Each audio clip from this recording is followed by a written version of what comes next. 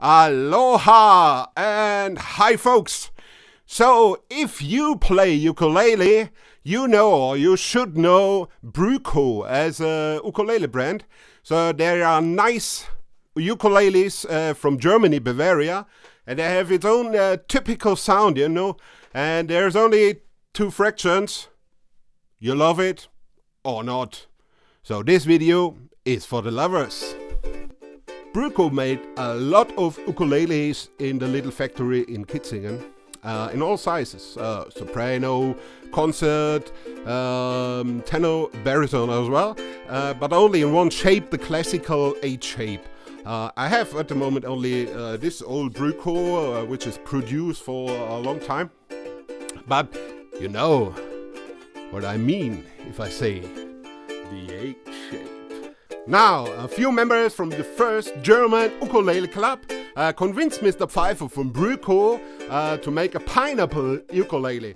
So Mr. Pfeiffer makes some prototypes and they are still in testing in the club.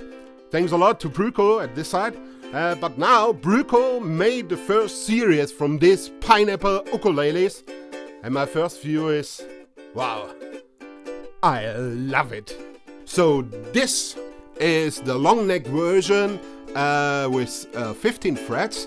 The normal soprano says has 12 frets, normal as the H shape as well. Wood is completely made of maple. Only the neck and the bridge is made of palisander. The pineapple has a very lovely curve on the back. So it's, I don't if you see it here, but it's from the classical H shape, and it looks like a little bit from a violin, and lovely. BRÜKO made also custom ukuleles, so this is one of them. So I mean, it's not in the shop. If you want a pineapple ukulele, you must write to BRÜKO and say, please, Mr. Pfeiffer, I want one. My short summary of this short video is the pineapple from BRÜKO is a very nice ukulele, and it's a very nice good completion to the nice handmade ukulele from BRÜKO from Germany.